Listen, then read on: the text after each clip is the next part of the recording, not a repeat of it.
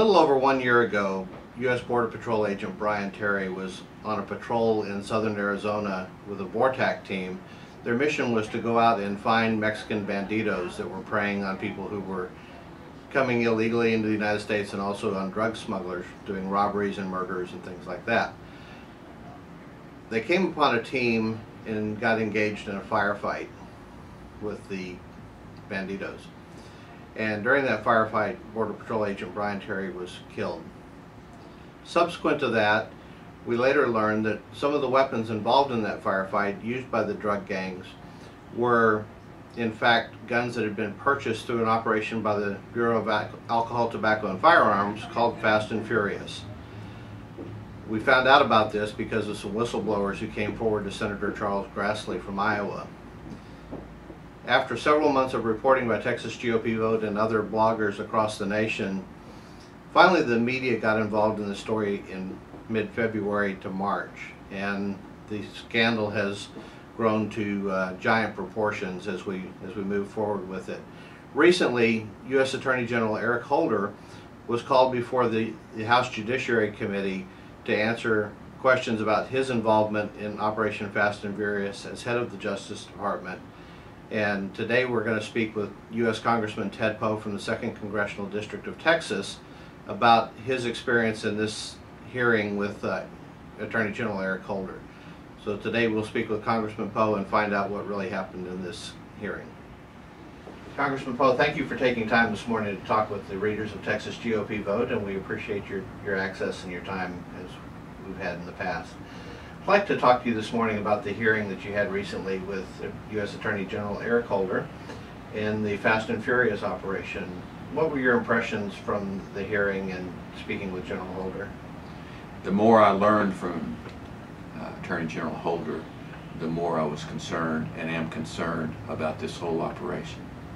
The idea that the United States would smuggle automatic weapons to our neighbor Mexico, give them to the drug cartels, the enemy of Mexico and the enemy of the United States, 2,000 weapons, most of which have been unaccounted for, is nonsense.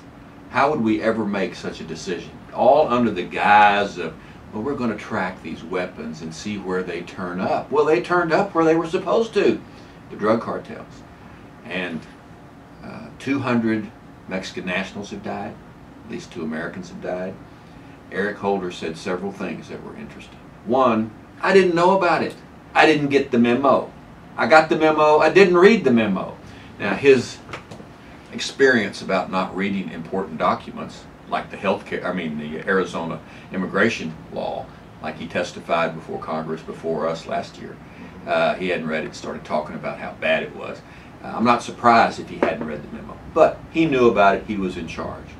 The second thing he said was that more people are going to die. That's awful. More Mexican nationals, maybe more Americans. And then the third thing he said that I thought was preposterous, I asked him, who was in charge? Who made the decision in our government to do this whole thing of smuggling guns to Mexico? I don't know. He said, I don't know. And here we have almost a year after investigation in the Justice Department with all their lawyers and all their law enforcement officers. They don't know who made this decision. I think that was a little preposterous that he would make that statement. Preposterous is exactly the word that was coming to mind for me as well. I just can't believe, with all the investigations that have been done in this, that there's no knowledge about who would have approved such a operation of such magnitude. You know, that you would think there would be very clear delineation of who approved something like that. Well, the way the federal bureaucracy works, there's a record of everything. You know, you can't order a pencil in the federal government without several people signing off on the paperwork. And to make a statement that he doesn't know who was in charge. So either he did know, or if he didn't know, is there a rogue operation going on in our government that smuggles guns to our neighbors, Mexico? Is that what's going on? And if so, how come it's taken them so long to find out who these rogue moles are that are so insistent in getting these weapons to the drug cartels? And these are not just pistols. These are semi-automatic rifles, and they're sniper rifles. And sniper rifles, including some 50 calibers. And 50 caliber weapons as well. So this is very serious. The Mexican government should be rightfully concerned. Americans should be rightfully concerned. Did the Attorney General speak under oath? When a person testifies before the Judiciary Committee, by agreeing to testify and signing a form that you will testify under our rules, that person is under oath. He was not actually sworn in the hearing. That came up in the hearing, but he's considered to be under oath for all the statements he made. Okay. We have a history, a track record of the Justice Department lying to Congress through the Deputy Attorney General in a letter that he wrote to Senator Grassley, which was later proven to be blatantly false. Did you see anything in the testimony that you felt was false testimony? Well, the defense was all of the above. It wasn't me. I wasn't there. If I was there, I didn't do it. Yeah, if I did do it, I acted in self-defense. I mean, it held all the defenses. One of the statements that had been made to Congress, the Justice Department withdrew that statement, said it was made in error. They wouldn't say they lied, they just said it was made in error. But we've gotten all kinds of different information. We have subpoenaed numerous documents from the Justice Department about Fast and Furious. We've gotten a little bit. We're going to press that issue. But it's interesting, of the memos that we've gotten, we haven't gotten any from Eric Holder. No emails from Eric Holder. It's from other people, but not Eric Holder. So he won't release his personal communications on this topic? Not yet. We're going to press that issue when we go back into session. How do we move this forward and get some resolution to what really happened with Fast and Furious? Well, the Judicial Department, or the Judiciary Committee under Lamar Smith will have more hearings. We're going to have more subpoenas. We're going to get these documents. We're going to get them the lawful, legal way. We're going to get the documents. This is not going away. Even though mainstream media doesn't want to talk about this issue, we will get the documents, and we will follow appropriate legal procedures to get the documents. We're going to have more hearings. We'll get to see Attorney General Holder again next year and some of his deputies. And maybe we'll find out who these rogue operatives are. Now, you have called for the Attorney General's resignation. If this information moves forward in the way that it looks like it's moving forward, would you support impeachment hearings against the Attorney General if he refuses to resign? Impeachment sounds great. It will never work. It takes too long to impeach anybody. By the time the impeachment process took place in the House, the election would be here in November. And realistically, the Senate would never convict and remove Eric Holder from office. It sounds good, but it's not feasible. He needs to immediately resign. And the secondary thing, that the President has to appoint an independent counsel to investigate the ATF and investigate the Justice Department. We're going to get that investigation after the next President is in office. But like I said, impeachment sounds good. There are some that want impeachment. It won't go very far. It takes too long. Unfortunately, it does. But we need to make sure that we hold Eric Holder accountable for these actions. How do we hold him accountable if he refuses to bring forward the documents that you need to thoroughly investigate? He can always be held in contempt of Congress. Then it gets real serious. I was a former judge, and when you hold somebody in contempt, you usually get their attention. It's interesting, the excuses that he gave you probably sounded a lot like things you would have heard when you were a criminal court judge. Oh yes, those were very similar to excuses, and they were excuses for conduct, improper conduct. The Attorney General is accountable for this action.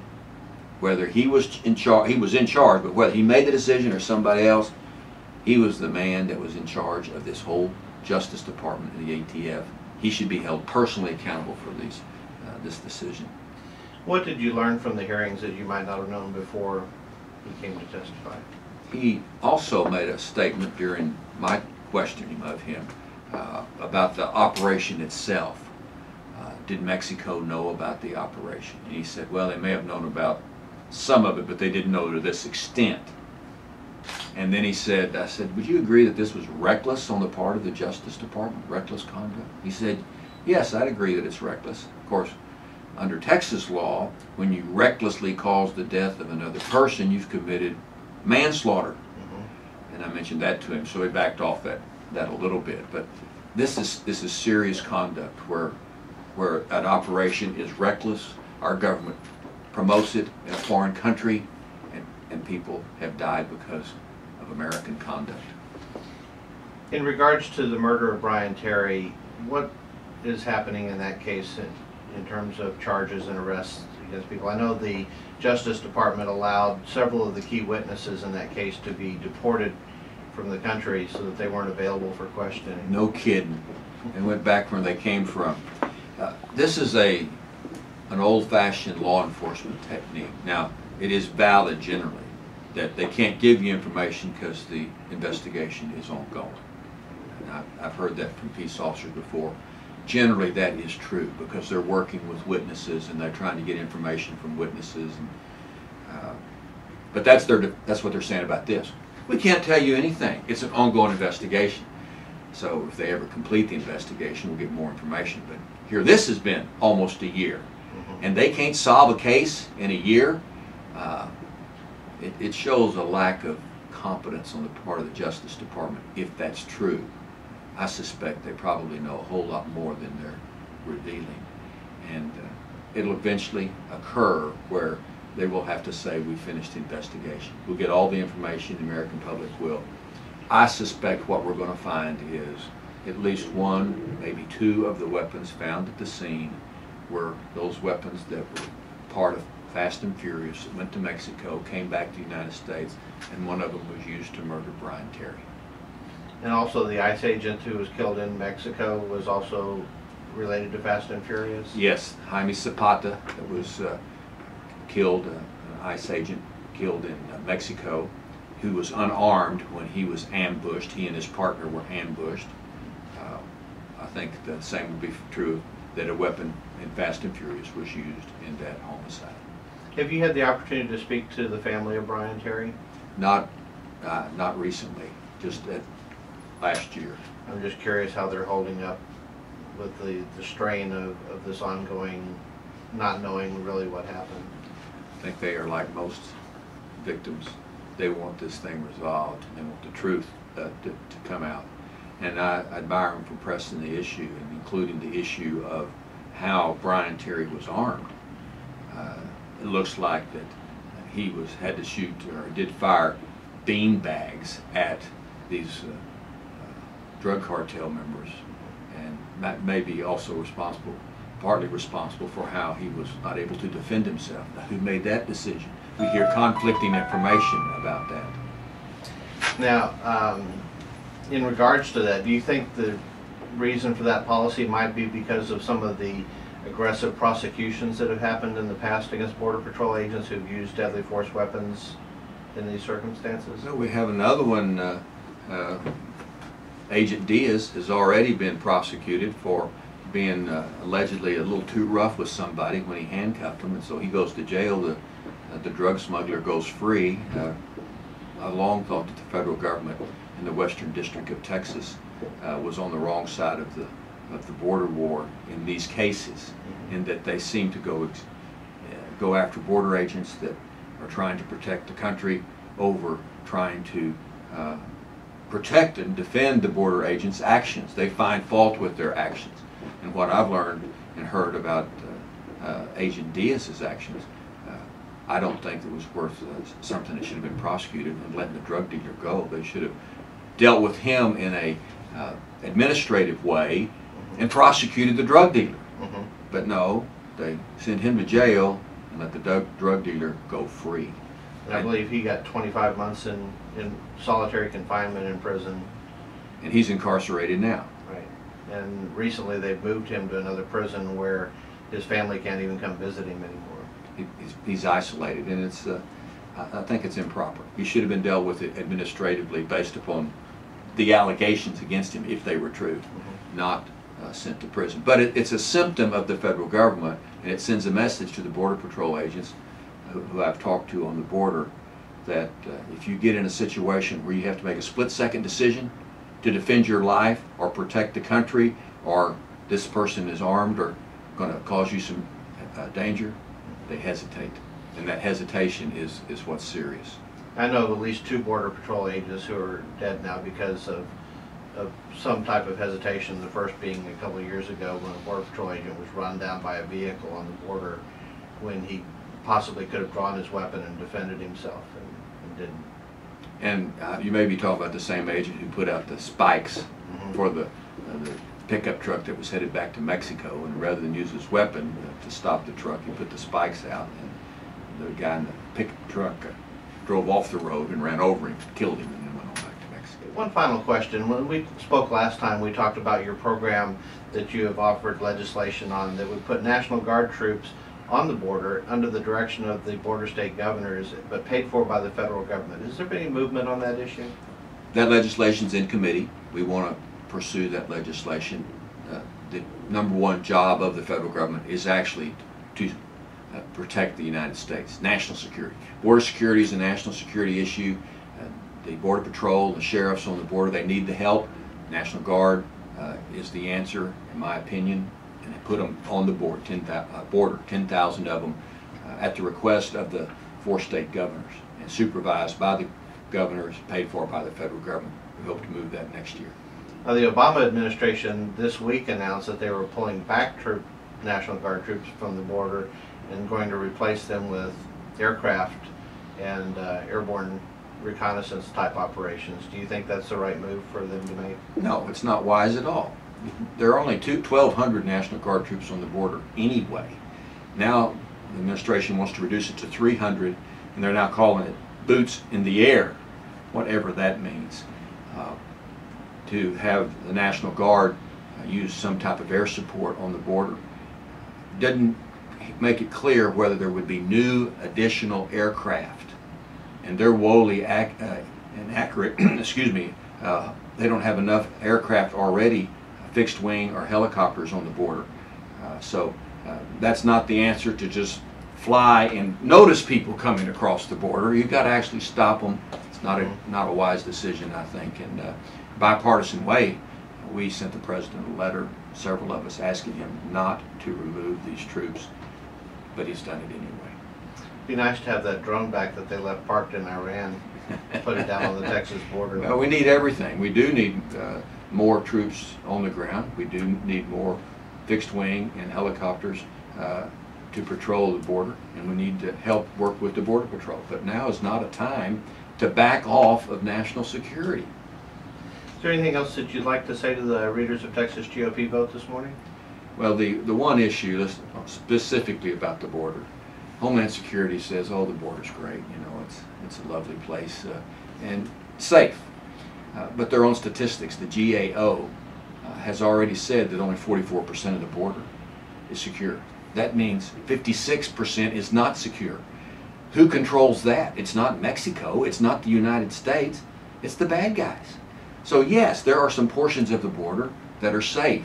Some of the big cities on the border on the American side are safe, but it's between the points of legal entry where it's not safe.